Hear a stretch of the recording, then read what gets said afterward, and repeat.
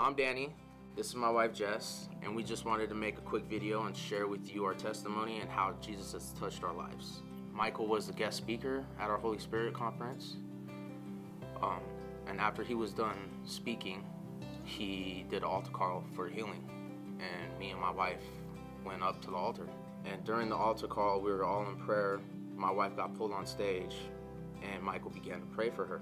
After she got prayed for, Michael asked if he could pray for her husband, at which point I was pulled to the green room of our church and Michael started to pray for me. What I was needing prayer for was depression. I had an addiction to pills. I was suicidal, and I was in a place where I was very bitter and angry with God. While Michael was praying for me, I asked the Lord I just told the Lord I wanted to submit and I didn't want control anymore. I actually told the Lord that I'm submitting my life to Him because the way I was living wasn't the way I wanted to live. So we get home that night, can't sleep, and I was just trying to make sense of what happened as I laid in bed. I threw my hands up to the Lord, and I just told Him, I told Him that I didn't want to feel what I felt anymore. I didn't want to look to things of the world to try to sustain my life or sustain me. I wanted the Lord to come into my life. A voice inside my head told me, "My child, you have been healed. You have to receive it though."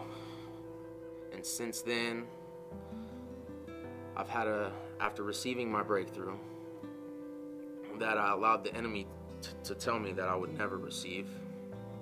I have been clean from pills for 5 weeks.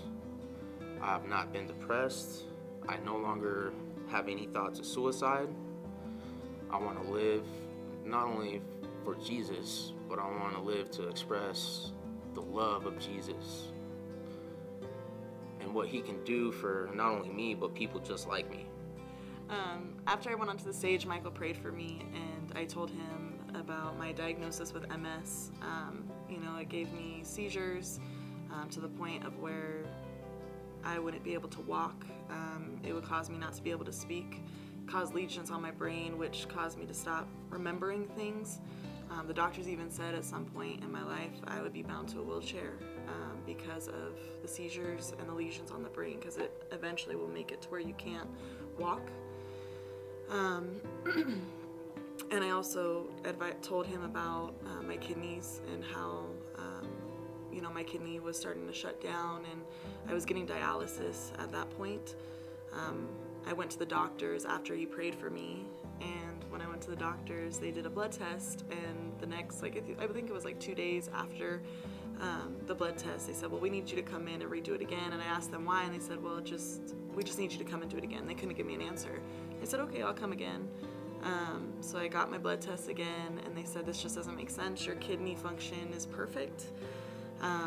They said that they didn't show any signs of MS, what it shows in the blood to show that you have it. So they told me it was dormant. And I said, "No, it's not dormant. God healed me. When Michael prayed for me, God healed me." And it was just cool because I remember asking my doctor, I said, "Well, how many times in all the years of medicine that you've been doing, how many times has somebody became dormant with MS?" And she actually said that I was the first case that she's ever had in her 20-something years of doing medicine. And it's just been a blessing ever since then. I've just seen how much my husband's life has changed, and it's helped our marriage with him. I've been praying, for him for 5, almost 6 years, for him to come back to church and come back to God. And God is just always faithful. He always hears our cries out to Him, and I'm just so thankful because I know that things are just gonna go up from here. Absolutely. I've never met an evangelist or a pastor like Michael that actually took their time to just stop, take a moment to really sit down with somebody like me and my husband. and just be in that moment to pray for us. Like, it was just, so you really feel the love of Jesus in that moment when someone just stops and takes their time to say, hey, like, I'm going to pray for you. And since that prayer, our whole lives have changed. We just want to honor Michael and Jesus' image and thank him for being a part of our healing. We know it came from the Lord. We give all the glory to God. But we also want to honor Michael for being a part of it, because it's something that we will never forget. I will remember the date for the rest of my life. And I just can't thank you enough. Yeah.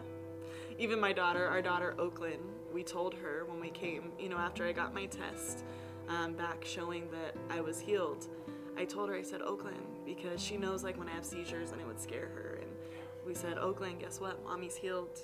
Michael prayed for us and went to the doctors, and Mommy's healed. She goes, Mommy, you're healed? That guy on the stage, he prayed for you and you're healed? And we said it came from Jesus. She's just even in awe.